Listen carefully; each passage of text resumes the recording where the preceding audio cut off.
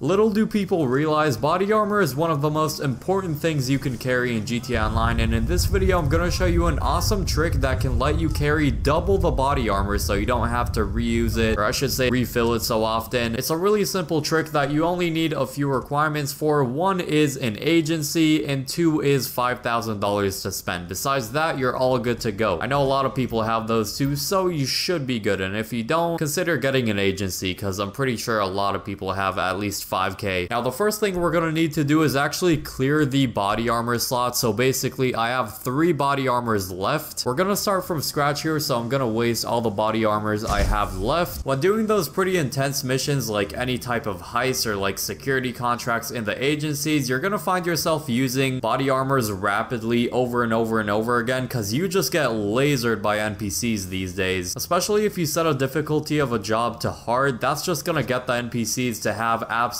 aimbot on you, and you're definitely gonna need to use multiple body armors each mission. So now that we have 0 body armor to use, as you can see I have 0 in my inventory, we're gonna go into body armor. This could be either in an ammunition store or if you have some in your property like in the agency you can purchase some. So we want to avoid buying the super heavy armor, which is the best kind of armor as you can see, and the next best type of armor is heavy armor. So we're gonna purchase 10 of heavy armor ideally, because I mean it's the second best after super heavy armor. And now that we have 10 of these, that's usually the max armor you can carry no matter what type of armor it is. It could be super heavy, it could be light. And if we go in the interaction menu into armor, as you can see we do have 10 of them, which is, as I said, usually the max number you can carry. Now what we're gonna do, we're gonna open our phone, and this is the part where you need an agency for. In our contacts we're gonna have Franklin, just give him a call real quick, and on the very bottom we're gonna have an option for a supply stash. This costs $5,000, which is not a lot. It's roughly what we spend on a full inventory of armor anyway, so we're just gonna request it, and then we should get an icon on the map of where it's gonna be spawning at or where it's gonna be landing. If you're in need of these services, check out DayMods.com in the description. They offer some of the fastest and safest cash and rank services, plus modded accounts as well, for both the last gen and the next gen version of the game, and they have lots of trusted reviews by their customers. And there it is. So now we have a backpack icon on the map. It should spawn somewhere near you, just go to it, and here it is. So it's just gonna be a backpack in the corner somewhere, so we're just gonna go and collect it. And as you can see on the left hand side, supplies collected, health, armor, and ammo. So now if we open the interaction menu and go into body armor, as you can see we have 20 armor in our inventory instead of the usual max number, which is 10. So now we have 10 heavy armor